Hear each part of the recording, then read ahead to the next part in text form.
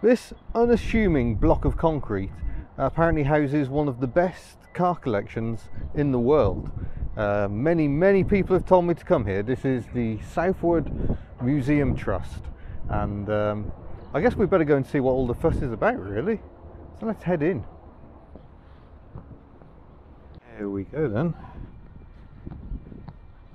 Check out what we've got in here.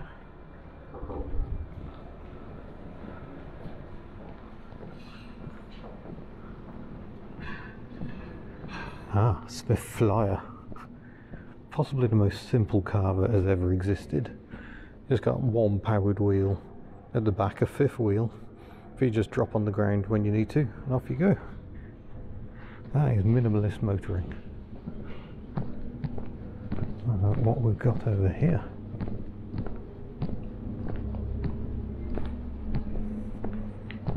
A Tatus Formula Toyota car. Different, but I think we need to be in that bit. So let's kind of have a look. We're going to enter through the shop.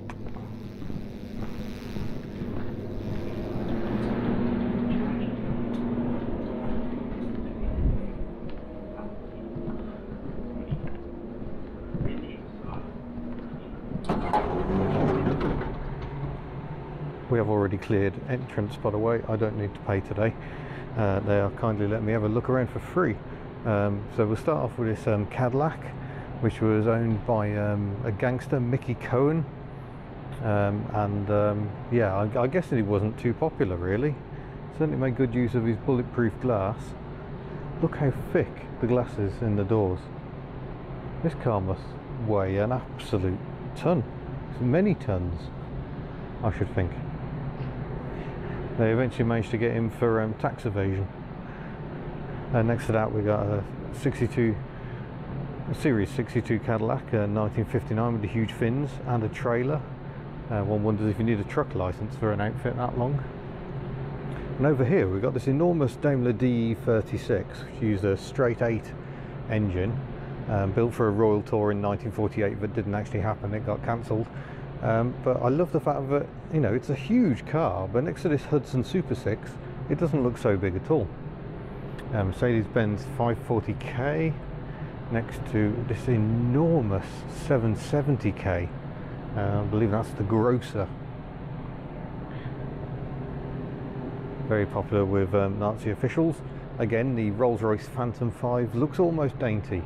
The Phantom 6, which was a slightly modified version, was the last production car with all drum brakes in the early 1990s. Go over here, things start getting a lot more interesting. Plymouth Prowler, I shouldn't like, but I do. And the Carver. Hoping to have a much closer look at this Carver One in a separate video. Corvette Stingray with the pop-up wiper shield. A McLaren with a very beautiful pantograph wiper arrangement. And if we take in the aerial Atom, oh yeah, I should probably take in this enormous V16 Cadillac as well. It is enormous. It's taking some time to walk around to the front of it, and owned by Marlene Dietrich. And again, another simply enormous motor vehicle. I've got a DeLorean, because obviously you've got to have a DeLorean. And you can see the Lotus Esprit, which shares its chassis right next to it. The main difference being that the DeLorean is properly rear-engined and the Lotus mid-engined. Jeepers. 390 cubic inch Ford V8 with Daimler fluid flywheel on a motorbike. That's going to keep your shins warm. Ed Roth has built some very unusual vehicles in his time, including this remarkable creation based on a Beetle, actually drivable. Tatra T77A came from the UK apparently. Remarkable machines with their teardrop styling in the 1930s, this huge fin down the back and a big old V8 engine. A Buick 35 Tourer. We'll come and have a closer look at that in a bit. We're just taking the Bugatti 57C. Look at the interior. Absolutely beautiful. Jambi that he was more involved with the development of the Type 57. Fantastic machines. And a Rolls-Royce chassis here, so you can see what's going on underneath. Interesting mounting of the suspension springs. And right hand gear lever, controlling this huge gearbox. Massive flywheel. And big old straight six twin spark engine. That is a Silver Ghost chassis. Got another cord here. Seem to get everywhere, these cords. But if we start coming down this line, we've got an Alfa Romeo here, the 6C, a very beautiful car from the 1930s, very low and rakish. This remarkable Dodge. A bit of Kiwi ingenuity there. He decided to make the body out of copper for reasons no one understands. Proper barn find car there. Stutz Model AA. Chrysler 70, little Riley Merlin. This is a replica of Bruce McLaren's first race car, little Austin 7 Special. Ferrari 750 Monza. Big old Bristol 401. Very finely engineered. Very rare Lagonda drop head. Armstrong Siddeley. Jaguar Mark V. First Jaguar saloon car to use independent front suspension. Sinclair C5. Let's do a test on one of those at some point. Vauxhall. A fluted bonnet. And must come over here for a moment, because for a start we've got this very fine Mercedes 38-250 SS from 1929. Supercharged engine, but look at the I guess that's to try and cool the intake charge. That's your early intercooler going on there. And we've also got a city car.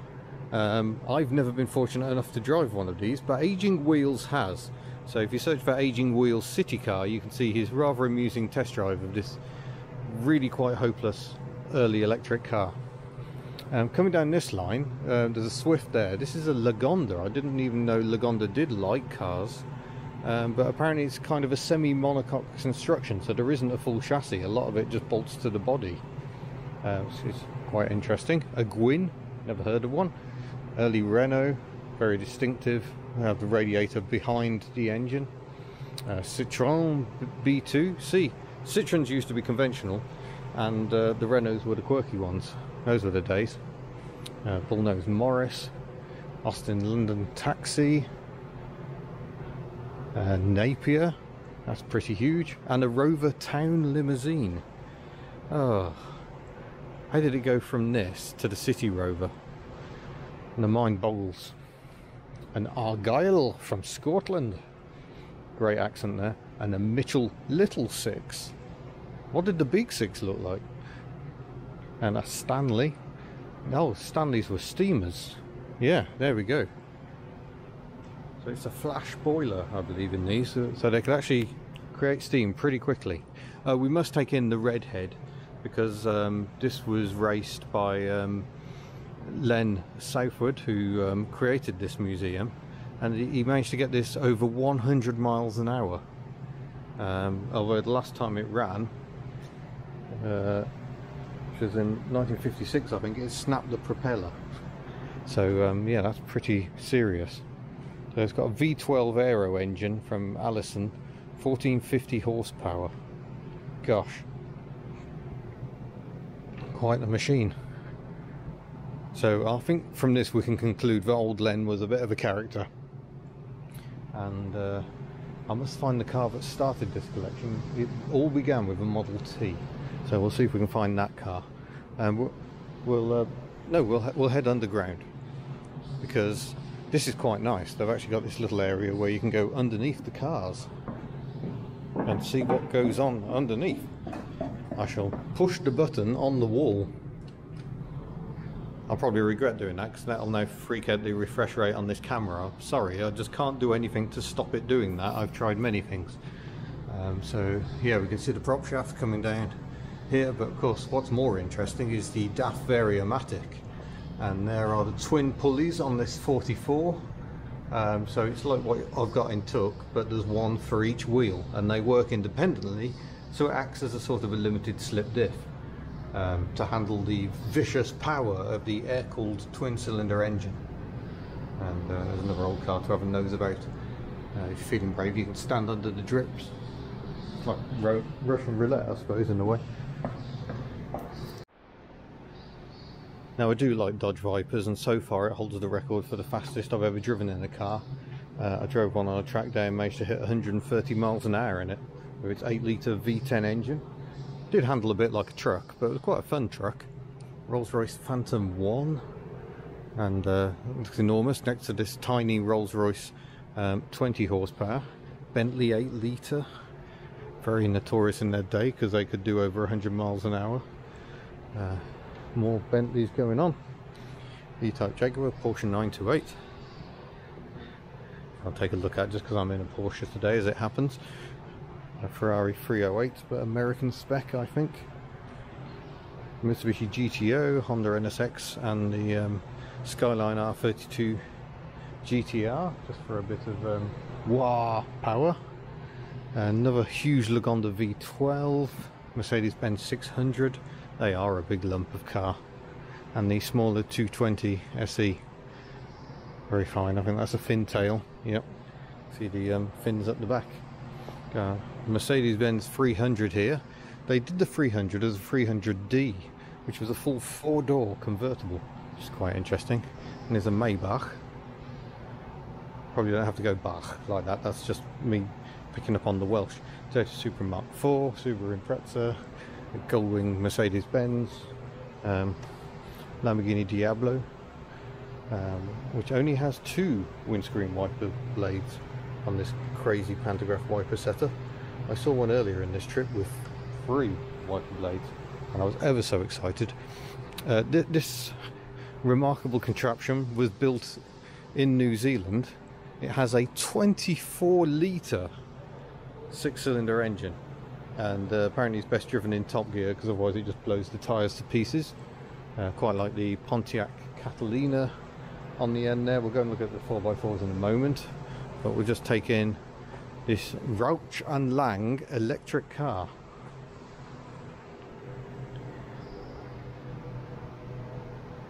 Yeah, quite interesting. Old lead acid batteries. Essex Super 6 here. Actually an American car, not a British one. Various American cars. An Auburn sedan. Very nice. Ford V8 Coupe. That's a peculiar looking thing. Willys 37 sedan.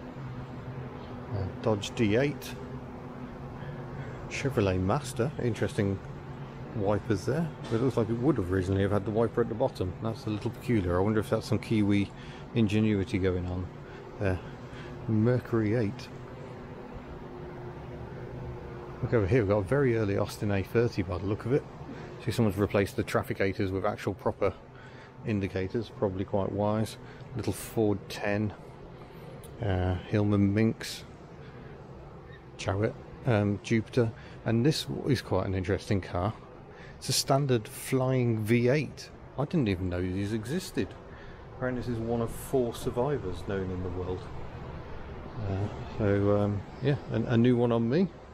Very interesting. There's a heavily crashed Porsche 911 here, land speed record holder. 216 miles an hour, or 348 kilometers an hour in 1996. Apparently wanted to go a little bit faster, and then the tyre blew out, they think, and disaster occurred. Some more Americana going on. We'll get over there in a minute, don't worry. Dragsters. Look at the state of this one. From the 1950s. It's got an Allison engine out of a Kitty Hawk P40 fighter and develops 1200 horsepower. That must be an exciting ride. So yeah, over here we have an 1895 Benz Velo, and it was actually bought over here very early on, about 1900, so that makes it the oldest car in New Zealand.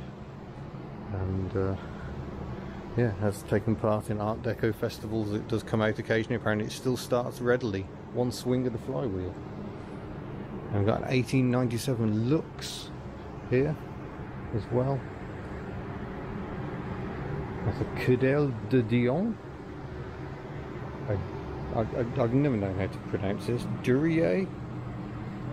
Not sure, but the oldest car manufacturer in America. There was another chap who claimed he'd built the first car, but I don't think it ever actually existed. He just wanted to try and get a patent on it. Oldsmobile Curved Dash, a Darracq, and oh yeah, we must continue down that line because there are interesting things. But we're just going to take a little sojourn here, taking the Suzuki CV1 with 50cc moped engine, and the Reliant Regal Mk1. So this is Reliant's first passenger car after starting off making freewheeled delivery vans and pickups. But very pretty Elvis. Look at this remarkable Davis freewheeler. I mean, it's vast. It is seriously wide. It looks like you could seat 4 across that bench. Apparently very few were produced, and the person who set up the company ended up getting in rather a lot of trouble because yeah, it seems a bit of fraud was going on there. That was like a Jaguar V12 engine, I think. Certainly complex enough to be one. Maybe I should put that engine in this Bugatti, or would that get me shot? Maybe that'll get me in lots of trouble. Let's have a brief diversion back to the old stuff.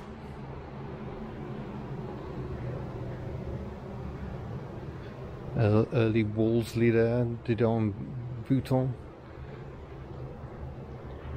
A Holzman Surrey High Wheeler. That really does look like the horseless carriage, doesn't it? A very early Austin. Wow, 1913. And a Clement Talbot.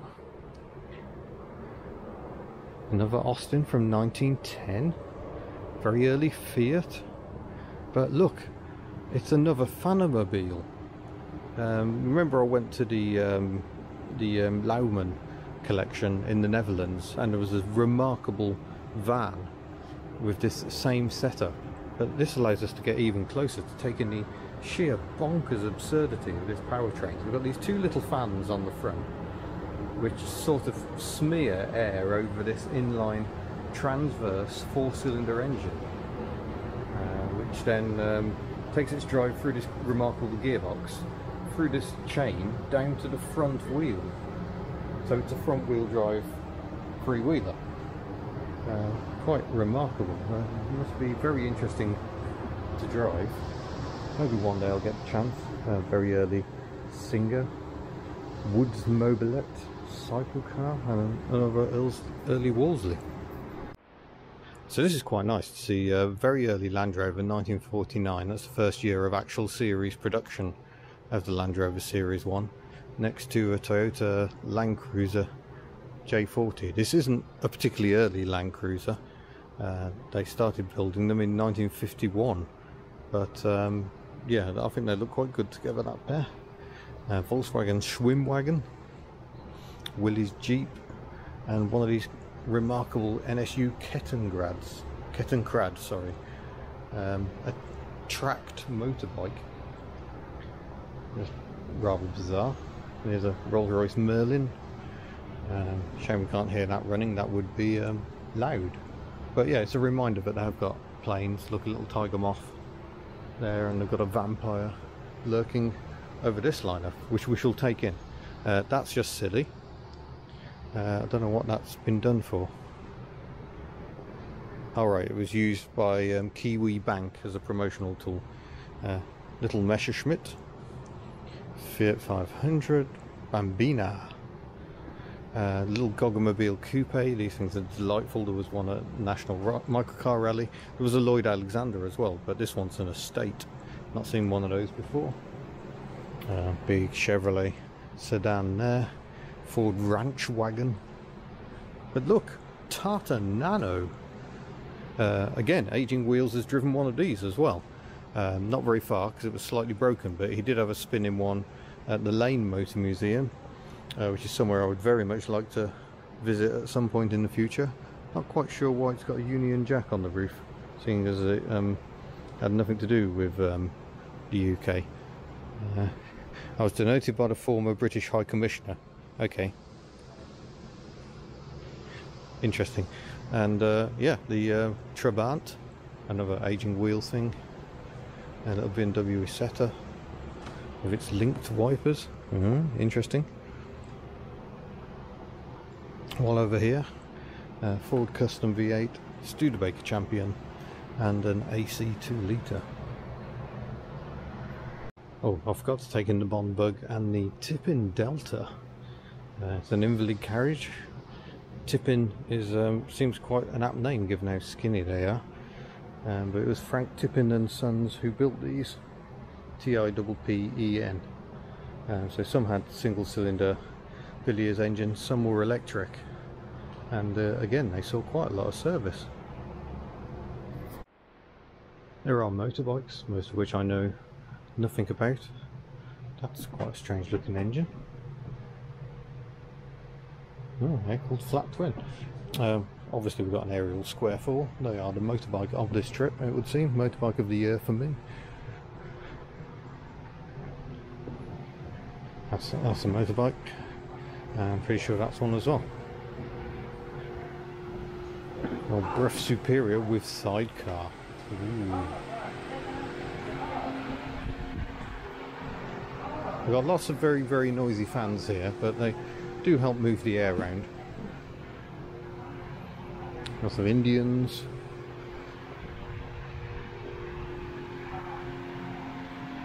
Interesting.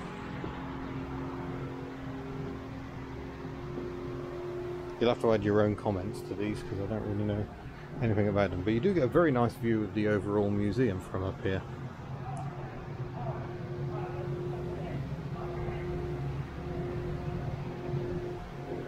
We shall continue.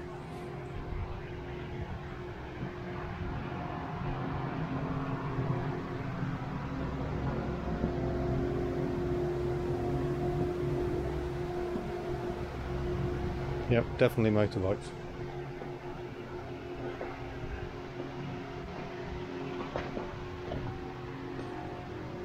Aha. I think the Stuart scooter, I think we saw the prototype for that at the Packard and Pioneer Museum. A rather unsuccessful effort to manufacture a scooter here in New Zealand. Well, not everyone can be a winner. It's not always as easy as it looks rather. Nice old penny farthings there. And a Moulton Deluxe, developed by Alex Moulton.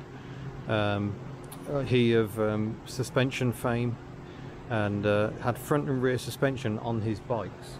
And the Moulton bicycle company is still going today. You can still buy a Moulton bike, I believe. Oh, there's a Trojan down here. And I wish I could tell you more about that crazy transmission, but I don't really understand any of it. They did have a remarkable engine as well, in which the com rods bent in use. Quite bizarre things. And then we got a little lineup here: a Morris, Austin, an American Bantam. That's quite tiny for an American car. 747cc, Austin 7 Ruby, and an Austin 7 Swallow. So built by the Swallow Sidecar Company before it became Jaguar. There's also a quite sweet little scene here. I like that very much. But there is also a downstairs, so we shall bypass the Morgan here and the crazy tea bucket, and also this remarkable sort of rat rod creation, which apparently they just built with bits they had in the store. So the body and that roof are original, as in someone here used that body and made his own wooden sort of back to it, but then they just chucked in anything they had sitting around, which apparently included a Lincoln V12 engine. Don't know if it runs, but it'd be bloody marvellous to hear it.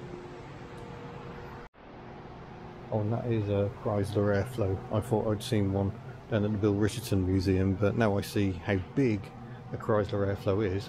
I know I didn't. A Pierce Arrow there with the headlamps out on the wing.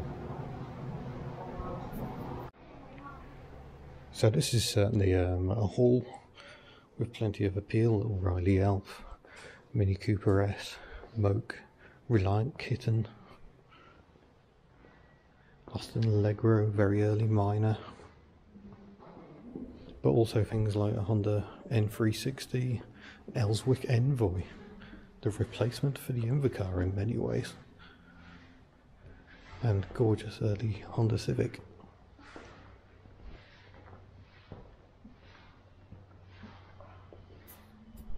So this remarkable jeepney is very typical of the Philippines, where mirror signal manoeuvre must take some time.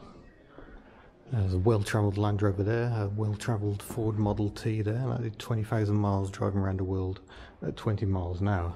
Another Nat, these were quite popular, built in New Zealand in Christchurch. And Farm Bike, also a New Zealand product with a little Suzuki engine. And the film prop from the Woody Allen film Sleeper. We'll get to that interesting middle row in a moment, but we'll just come down here and take in the Purvis Eureka, which British folk will recognise as the Nova, and South Africans as an Eagle. Pantograph wiper on the lift-up canopy. Auto Union 1000, very pretty coupe, one of those 2CVs. I reckon they're alright. Very funky little buggy. Bangkok taxi. It's like a license built Lambretta. Yes. And this remarkable auto rickshaw. That's a motorbike and sidecar taken to new levels of luxury, as in a roof. A locally produced MGTF replica. I think I've seen one of those out on the road actually. Traction Avant Coupe and Saloon, gorgeous metallic colour.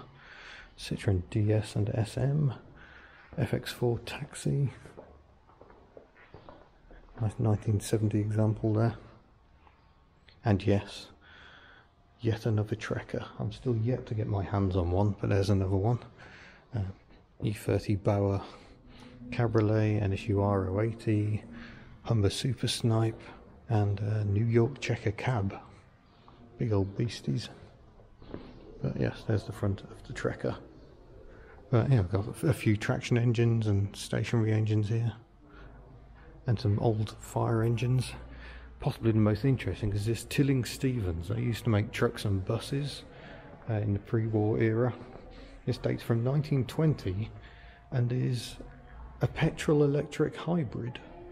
So it's electric motors that drive the wheels and power this remarkable ladder, driven by this enormous petrol engine. There's no direct link between that engine and the road wheels. I find that fascinating.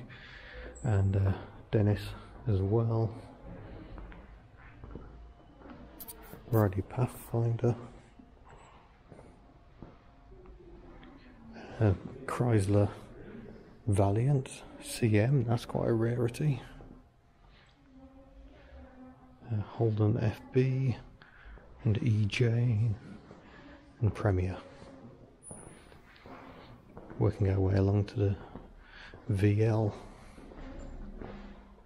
complete with Nissan engine. Speaking of Nissan, not only have they got a Datsun Bluebird 310, just like my friend Eddie has got this fine range here, they've got a Prince Skyline. This is when Prince was still a separate company to Nissan, and it introduced the Skyline Saloon in 1957, I think it was, and this is the first generation. So this is way before they became known for being powerful, all-conquering saloon cars. It's just got a 1.5 litre 4-cylinder engine, but very well engineered. I think they had independent rear suspension, if I remember rightly. So many see Prince as the Lancia of their time, although it must be said the looks aren't all that Lancia. They're still a bit typical fussy Japanese. It's also interesting that it says it's 1484 cc, but it's got a 1900 badge on it, so I'm just saying. Let's have a quick run down the Datsuns. got a 180B, so that's the Bluebird effectively of its time. A Toyota Corolla here, and an SR Coupe, and another Mitsubishi Colt hatchback next to a Toyota Sierra and an E-Type Vauxhall. They're a spectacular shade of metallic green. The back end of the Mitsubishi Colt is quite difficult to see, but not actually a hatchback. I thought it was, but no, it's a little notchback, like an AMI 8 or early Alpha Sud. I'm going to get in terrible trouble if I don't look at the Fords as well, aren't I? That's Mark 1 Escort with the rectangular headlamps. Mark 1 Console Cortina, that's a very early one when they still use the console badge. So pre-airflow. And the Mark 5 Cortina next to it, so represent the two extremes. And then we've got Ford Zephyr Mark III. Seen quite a lot of these about, so clearly popular here. The Falcon Futura. I said I'd show you this car, so here it is. This is the Ford Model T that began this collection. This car was purchased for $40 in exactly this condition in 1955, and they now have a nice one, so there's no need to restore that. I've also got a nice old Rover Tourer.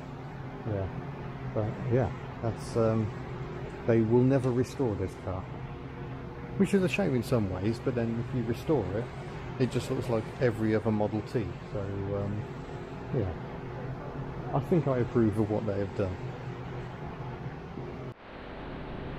I've just come back for a closer look at this Mercedes-Benz 540k. I've been told the history is potentially quite interesting. There are a few features I hadn't picked up on before, like the fact it's got a removable hardtop, so you can remove that, and then there's a soft top in its place, so you stay nice and dry. But it's also right-hand drive and has a mile-an-hour speedo, which suggests it was built for a British buyer.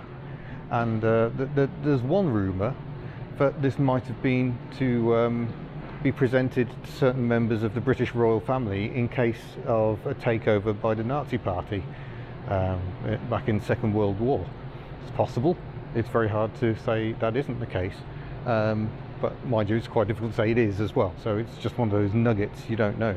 But the history of this exact car is quite interesting. It was bought as a complete wreck by Mr. Southward himself from the UK. It did make it there eventually after the Second World War, and or possibly before. It's all a bit cagey, no one quite knows. But it was being restored by someone who'd gone bust, and so a lot of the pieces were missing. The headlamps were missing, the hubcaps, the rear wing spats and bumpers. They've all been made in New Zealand, and that's some masterstroke to pull off to try and recreate this stuff. The headlamps apparently came from America and were $5,000 each. Ooh, that's got to smart a bit. So yeah, it was probably about 15 years ago the restoration was complete on it, and it now looks absolutely resplendent. So they've done an absolutely cracking job, and some of the details of the work, the bright work they've had to match, and the rear lights, which they've copied from the one next to it, the grocer.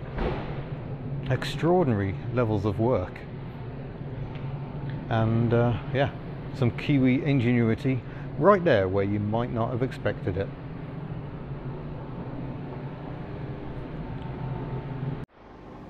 This is a rather intriguing model, actually. It's like someone's cut into a mini engine and gearbox and tipped the top half over, so you can see how it all works. And so there's the crankshaft going round. Obviously it wouldn't normally be at that, it's at 90 degrees to where it normally is. Ignore this chain, that's what's powering it. But normally that top gear up there would mesh with these drop down gears down here. And what I don't fully understand is how the clutch works, and I wish I did, because this is the clutch on the end. Of course, drive doesn't go through the clutch, it goes back in, so it must disengage that top gear you can see spinning there. and stop it from engaging with these ones down here. And then you've got the gearbox internals and the diff driving out to the two drive shafts. So that's quite a clever model, that. I absolutely approve of it. You can see the little pistons going up and down in there, and the engine driven fan. Very nice. I've come down for a closer look at the Trojan, and that's the engine. And as you can see, it's got these paired cylinders on a conrod which must bend, or otherwise the physics don't work. They can't actually go up and down. So flexible conrods actually are a thing on these.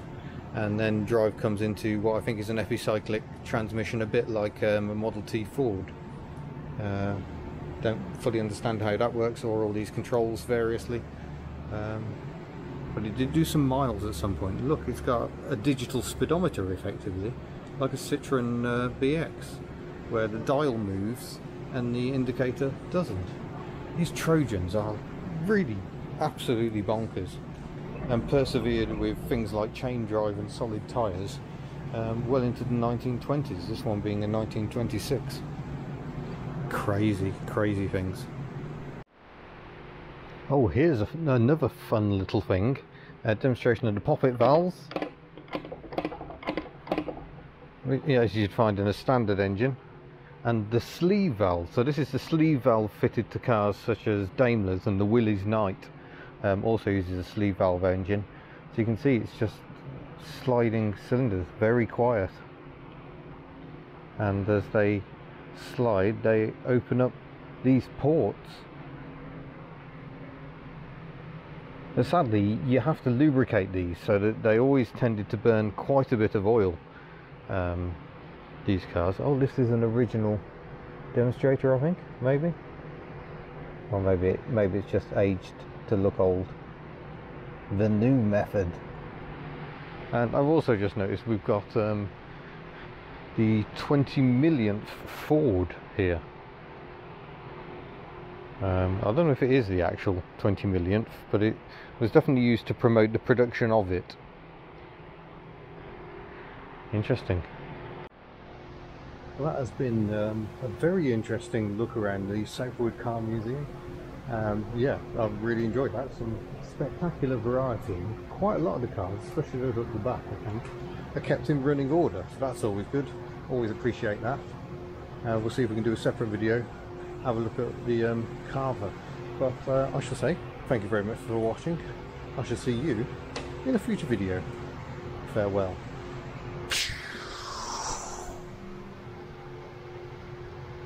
It's me.